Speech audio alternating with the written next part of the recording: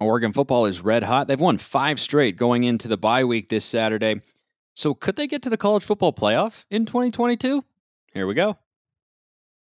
You are Locked On Ducks, your daily podcast on the Oregon Ducks, part of the Locked On Podcast Network, your team every day.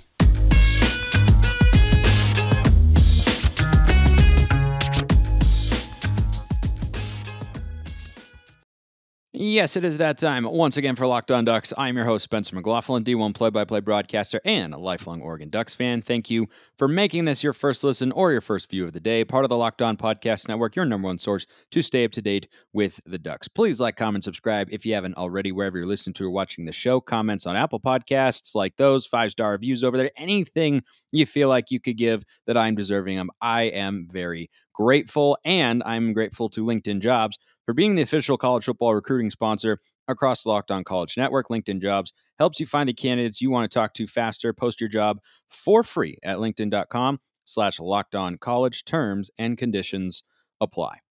The short answer to the question, can Oregon make the college football playoff, is no. But first, a couple of housekeeping items. I've had a couple people reach out over the last couple of days. Really just yesterday as you're listening to this. And by the way, I'm not at all, you're never going to hurt my feelings. Unless you come in there and be mean. But everybody's coming in and being nice. If I ever get something wrong here on the show and you notice it, by all means, shoot me a message. I'll come on here and correct it. I'm not here to say that I am the all-knowing, all-powerful Spencer McLaughlin or some such nonsense. Sometimes I make mistakes, and I am a one-man wrecking crew here on the pod. I do what I can, but sometimes I mess up a little. And if you shoot me a message and say, hey, I think it's this, or hey, I think it's this, when I don't know or I get something wrong, I very much appreciate all of that. Reminds me of this scene in Ocean's 13 when they have the machine that's digging the tunnel, and Basher is down there, Don Cheadle, and Matt Damon asks him something, and Basher says, when they dug the tunnel, they had teams of guys down here.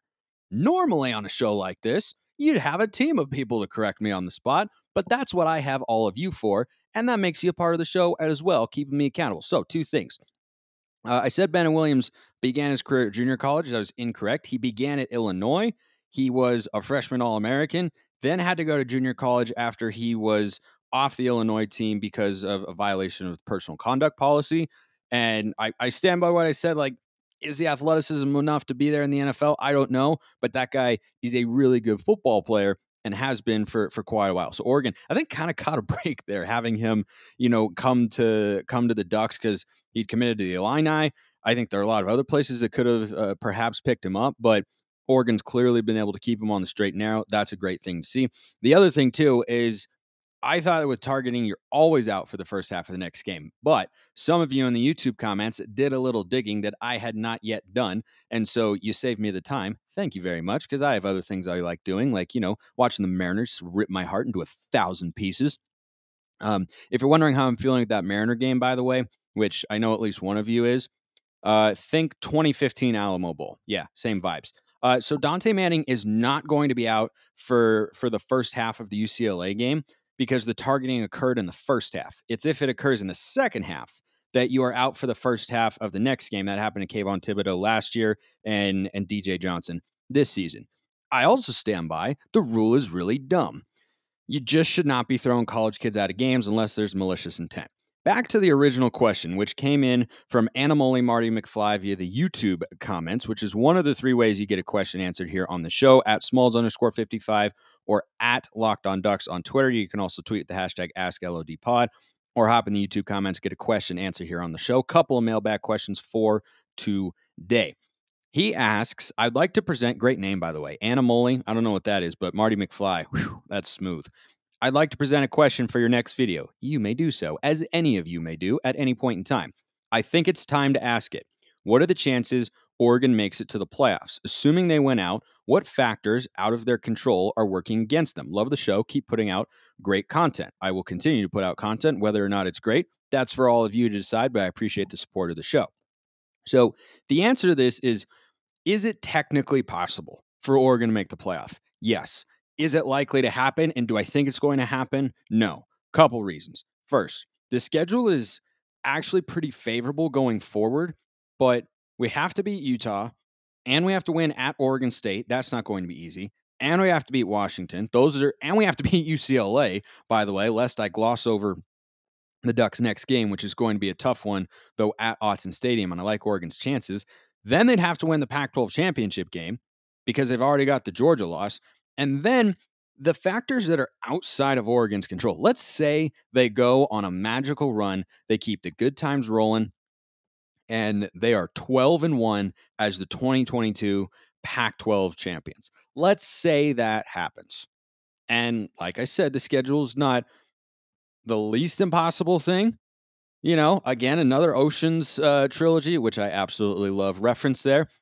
Livingston's talking about the security system in Ocean's 11. He says, well, it's not the least accessible system I've seen, but it's close. That's kind of what it is here. It's not the least likely scenario I've seen in college football to get in the playoff because Utah's got 2 losses. So they're out of the college football playoff right now, right? Washington was 2. Anyone who has 2 losses, you're not going to get into that top 4. Oregon theoretically could get there, but the path is still pretty darn difficult. And if they were to go 12-1, which would be amazing, absolutely incredible, and be a win against either UCLA or USC in the Pac-12 championship game, and we'd have to go undefeated in the conference slate, which no one's ever done since the Pac-12 expanded to 12 teams back in 2011. Even if they got there, that Georgia loss would be looming. So if you have a debate about Oregon being the 4th team, because the likelihood of them getting to the 3rd slot, they're going to get some help, right? Tennessee's not going to stay undefeated. They'll lose to Bama this week, I think, even though that game is in Knoxville at Old Rocky Top.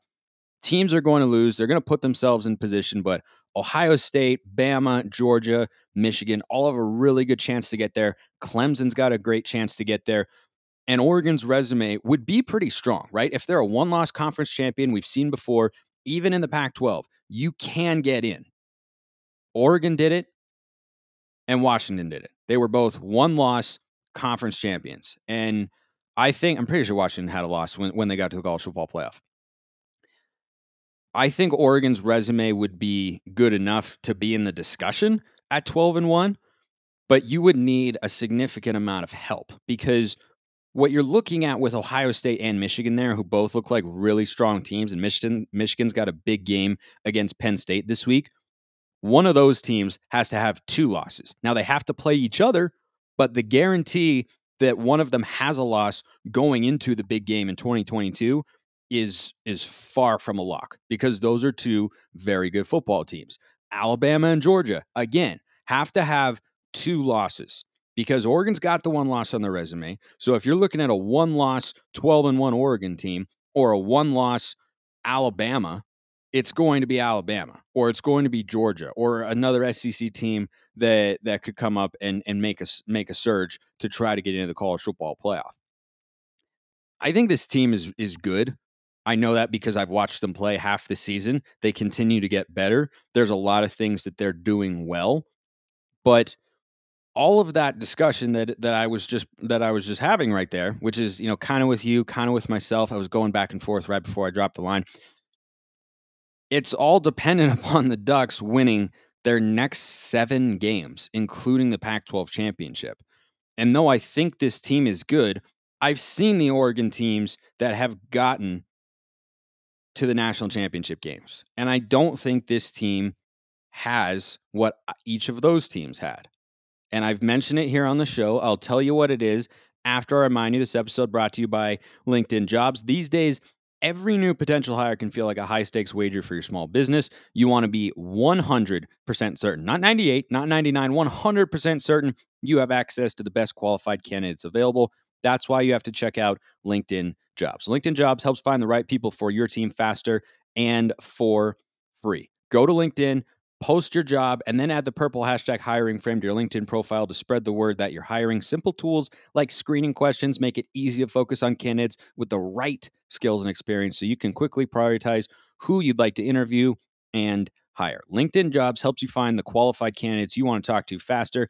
Post your job for free at linkedin.com/lockedoncollege. That's linkedin.com/lockedoncollege to post your job for free. Small businesses rate LinkedIn Jobs as #1 in delivering quality hires versus leading competitors. Go post your job for free at linkedin.com/lockedoncollege. Terms and conditions apply.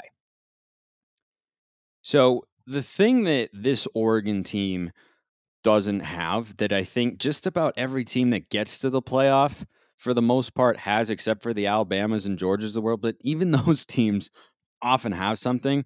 You got to have something special. You got to have that one thing that you hang your hat on and say, yeah, this is something or someone that performs at a high level week in and week out, and you know what you're going to get.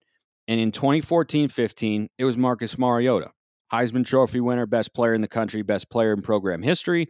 He was not just there, but he was a third-year player. Now, when he was a freshman, Oregon also could have made it to the national championship game if DeAnthony could have just thrown a block down the sideline against Stanford, but I digress. In 2010, you had a special running back in the Michael James, but you also had an offensive philosophy that was throwing people off. And Chip was in some kind of zone as a coach and a play caller. I think Kenny Dillingham is doing a lot of really good things. It's still not what Chip was doing from 2009 to 2012, right? That run is probably never going to be matched for Oregon football. And so, do I think this team can win a conference championship? Yes. Do I think they could win a Rose Bowl? Yes. I think that's their ceiling, though. There are still holes, particularly on the defensive side, where I think there are just some limitations. And the other thing, too, is even though they do a lot of things well, the offensive line is good enough to get to a college football playoff. The offensive weapons are good enough. The running backs are good enough. Bo Nix at times plays good enough. But the other thing you have to factor in here is Oregon's on a great run right now. 5 straight wins, 40 or more points in every single game. They're about to go through the meat of their schedule, though. And I think we'll have a better idea of what this Oregon team really is in 2022 once they play basically the month of October. I think Utah is in November. But Washington is, I don't remember the exact date, either early November or late October. You guys can certainly look it up. Another thing you can correct me on because, why not? I'm not right all the time. And I'm doing this from memory at the moment with regards to the schedule. But there were a lot of tough games in there. Not that Oregon hasn't been impressive in these wins, but Arizona and Stanford and Washington State was a nice win, but it's not the sort of game that instills me with the confidence to where I can feel that this team is going to go to the college football playoff or put themselves in that position. It's nice to be in that position at this point in the season. I mean, they're the highest ranked one-loss team in the country at number 12. They've got number 11 UCLA this week. They could or next week. They could very easily be in the top 10 if they're able to beat the Bruins. That is a realistic scenario. So by default, you're going to give yourself a chance. But Dan Lanning is in his first year as a head coach, not just Oregon's head coach, as a head coach.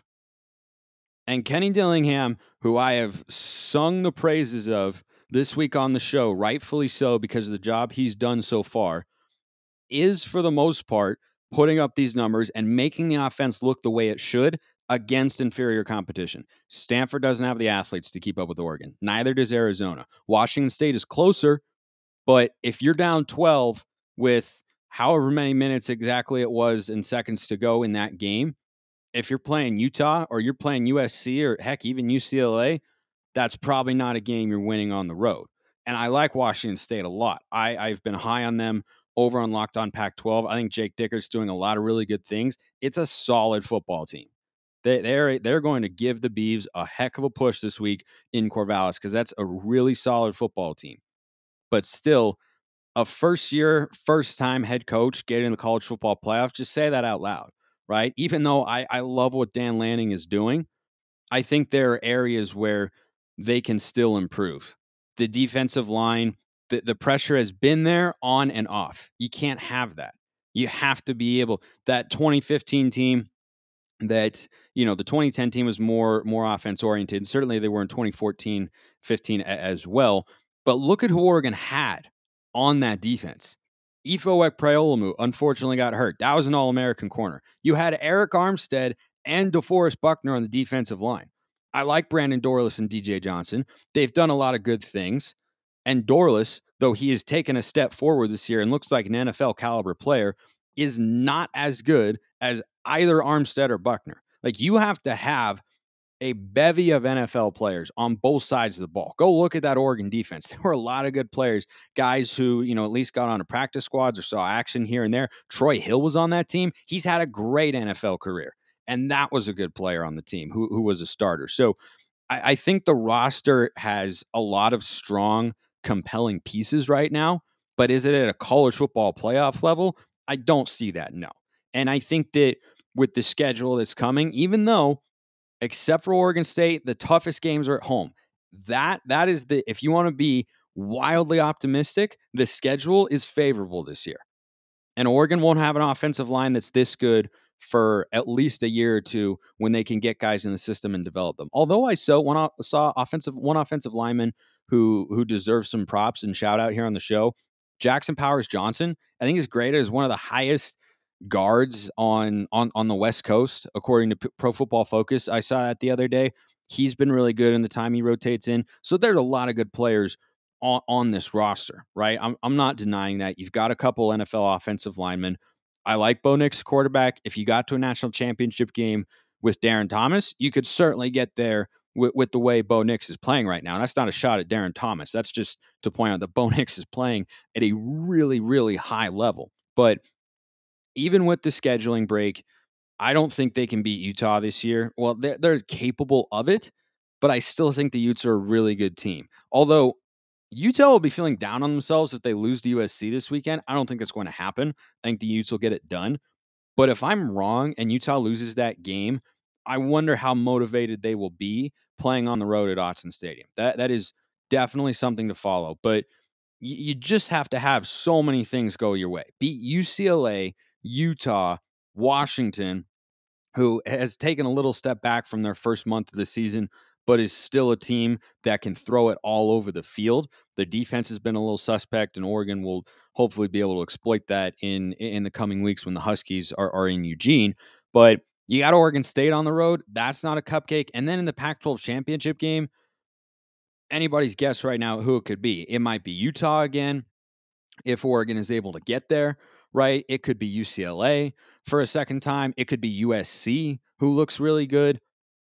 There are just so many things there that I think are working against Oregon that lead me to believe no, this is not a team that can get to the college football playoff. But the ceiling is still pretty high. Conference championship, win a Rose Bowl. That's a great season in my book.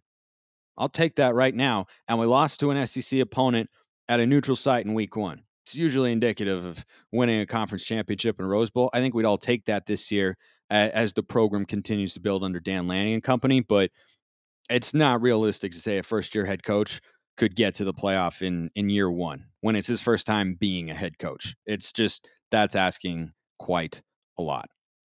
Couple more questions. This one came in from Nick P via the YouTube comments. These two questions actually did. Maybe after the Arizona game, can you do offensive underperformer and over? I think I know what you're trying to say. Do the same for the defensive side. Maybe throw in some why you think it's the case and what can improve, etc. Interesting phrasing there, Nick, my friend.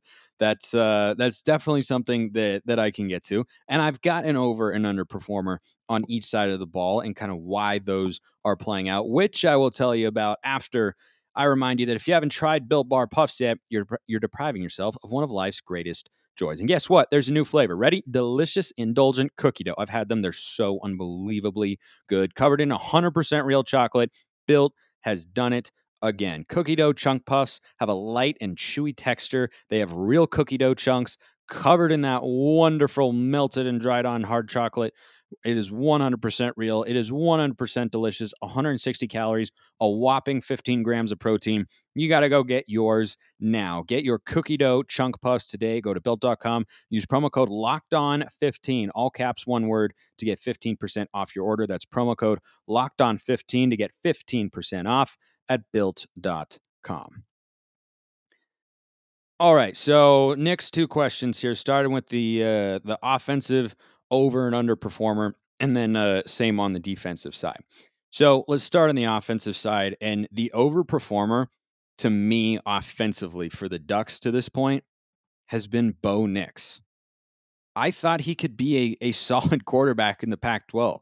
We heard about good Bo and bad Bo. It's been overwhelmingly good Bo his completion percentage this year is sky high. It is light years above what he had during his 3 years at Auburn, which is partially an indictment on the Auburn coaching staffs that were there, and also partially a reflection of the caliber of defense that he is going up against. But he has been, like, I thought coming into the year, yeah, he can do some good things. He can win games. He can be solid. He can make plays. Just kind of needs to be the reason you don't lose. I didn't think he had a Washington State game in him where he goes for 400 plus yards. I didn't think he'd be hitting this many deep shots and have this great a chemistry and be making these smart decisions time and time again within the offense. One thing Dan Lanning talked about after the Arizona game when he was asked about Bo Nix was, I don't think there was a single play where Bo Nix put the ball in harm's way. And I didn't see one either. Can you think of a single play against Arizona? Is it the best defense in the world? No, but it's a conference opponent, sold out Arizona Stadium on the road. Can you think of a single time where he threw a ball and you're like, oh boy, he got away with one there. That was very, very lucky. Yeah, he threw a pick six against Washington State in league play. Okay, he made a bad throw. Marcus Mariota made a couple bad throws. Darren Thomas made a couple bad throws. Masoli and Herbert, like everyone makes bad throws from time to time. He has surpassed my expectations at the midway point in the season, and if he keeps playing at this level, it's a huge boon to Oregon's offense, and they can win a conference championship with him playing like this. It's the decision making and the fluidity within the offense and the execution that has really risen above what I thought he was even capable of, even though after watching him for a few years at Auburn and looking at the situation he's coming into at Oregon, I was firmly in the mindset of, yeah, he can be a better version of himself. He's gotten better statistically each year. He doesn't turn the ball over as much as everybody thinks. He's going to play against inferior defenses. We've seen that, but he has taken it to another level. He has been, to this point, one of the three best quarterbacks in the Pac-12 consistently. I mean, Caleb Williams has been great. Cam Rising's been great. DTR's in there. So probably top four, right? Like all those guys have been good, but then it's kind of a steep drop off in conference play. A lot of people liked Cam Ward a lot. He's been inconsistent and a turnover machine. A lot of people like Tanner McKee and his NFL prospects. Bo Nix has been far better statistically and with the eye test. I think he's been the biggest overperformer. I think the biggest underperformer on offense to this point has been Dante Thornton, though I don't think it's necessarily his fault. He's not on the field very much. Like, I question whether or not he will stick around after this year because he's a physically gifted, talented guy. I think he was actually higher rated coming out of high school than Troy Franklin, but Franklin has emerged as the Ducks' top receiving target. And I think Chase Cota is kind of filling the void or that Dante Thornton was hoping to step into this season. But I trust the coaching staff here. It's hard to not trust the coaching staff. Because if you're saying, well, then why are they playing Cota if Thornton's the younger guy? Because if Chase Cota's better, they're trying to win football games. And they're going to put the players out there who are giving them the best chance to do that. I hope he sticks around because after this year, Jurion Dickey hopefully stays committed and he'll be coming in. But I think Thornton still has more to give to the offense. And he just hasn't quite, I don't think he's a fluid or varied route runner. I think he's a little bit of a go route, a drag, or a post. I think that's kind of what he can run comfortably or what he can do to get open consistently. I think that's why he's not seeing the field a ton. He's also a boundary receiver, right? Someone with that frame is not going to play out of the slot. Troy Franklin can go inside, outside. Hudson can kind of go outside, but is mostly inside, but he goes all up and down the field. Same thing with Troy Franklin. Coda's an inside outside guy. I think Thornton is someone who they see as a boundary or an X receiver, or he could be a Z receiver as well on the strong side of the formation, but he's the guy closest to the sideline. And so I think that limits what he can do because you have a lot of competition and you have a lot of talent there. And I thought he'd be more involved. He had the big catch against Washington State, but he's basically been quiet ever since then. I don't think he had a catch, but for maybe one against Stanford, and he did not have one against Arizona. So it's partially underperforming, and it's also partially that he just hasn't gotten onto the field. But he's got to earn that in practice, and clearly to this point, He has not. On the defensive side, I'll start with an underperformer here.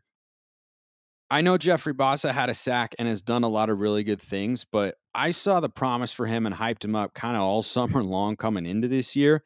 And he's still a good football player. Don't get me wrong, but he misses more tackles than I think he did from last year. At least from what I'm seeing. I don't have the numbers to back that up. It's just a feel and an eye test sort of thing for me. But when I watch him play, that sack on Jaden Delore where he's the quarterback spy, which by the way, he's a perfect quarterback spy.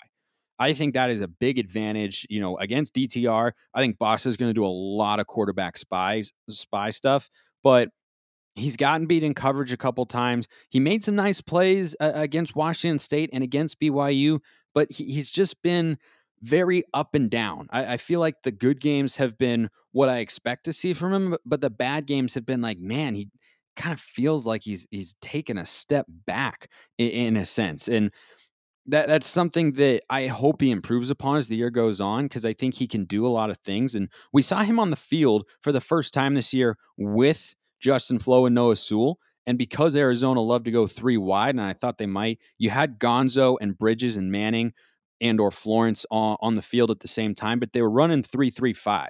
So they were trying to kind of, bunch up the box and crowd it a little, but also have a sufficient number of defensive backs on the field. But I think that he's just got to improve his consistency. And I know it's tough to do, but open field tackling, that's what caught my eye about him so much in 2021 was his ability to make plays in space. And he's done it in spurts, but I think he's got to be able to do it more consistently. Defensive overperformer this year. There are a lot of different ways I could have gone with this. Number of different players. I'm going with DJ Johnson because it's not that he hadn't played defense before, but we saw him in the spring game and he was just blowing up Oregon backup offensive lineman, and I thought, man, that was really good. But then I remembered like he's played defensive before, and I never thought he was a game wrecker or a consistent pass rush guy or anything like that. He had a fumble recovery this week. He was a menace against BYU against the run. He's had a couple of sacks.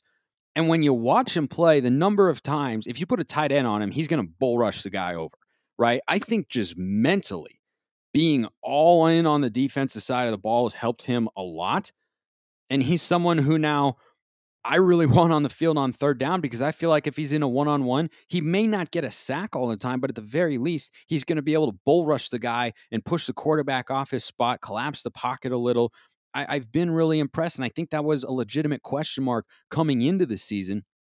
And I think he is performing well. Little bit of a slow start, right? The pass rush was a problem early in the year. Jaron Hall wasn't sacked, but as the season has gone on, we've seen that defensive front start to pick it up, create some pressure, and that frees things up, right? When Brandon Dorless and DJ Johnson, Casey Rogers absorb a couple blockers, then you bring a Bennett Williams down from the secondary, and he gets a strip sack. Oregon creates a turnover and thwarts an Arizona scoring opportunity. So I think those are my over and under performers. Offensively, Bo Nix over, Dante Thornton under. Defensively, Bossa under, and DJ Johnson over. Another question from Nick that I'll answer real quick. Another question for future might be, assuming Lanning continues to succeed this year, does Oregon rewrite his contract or not? Maybe should they wait at this point? Maybe pose should they at this point or wait? Nick, work on your question phrasing just a little for me and help me out right there. That was rough. Um, I don't think that it's at the point in the season where they're going to go and they need to rewrite his contract to try to keep him here or anything like that. Kenny Dillingham may be a midseason contract rewrite. That could be warranted to stop him from looking at head coaching opportunities. He's still really, really young. But you don't talk about coaching contracts till the season is completed. You do not want to go all in on a coach before you see an entire season and know that his teams can go start to finish and have a high level of success. Looks like Dan Lanning and company are on their way to doing that. I think a 9-10 win season here in his first year would be pretty darn good. And heck, if they got to 11, that'd be outstanding. I don't see that happening because that means they would win their next 6. And I think that's just a really, really tough thing to do. But before the season, I thought they go 10-2, and it looks like they are on their way to doing that if they can keep the offense rolling. Keep the questions coming at Smalls_55 or at Locked On Ducks, or hop in the YouTube comments. I appreciate everyone listening. Have a wonderful rest of your day, and go Ducks.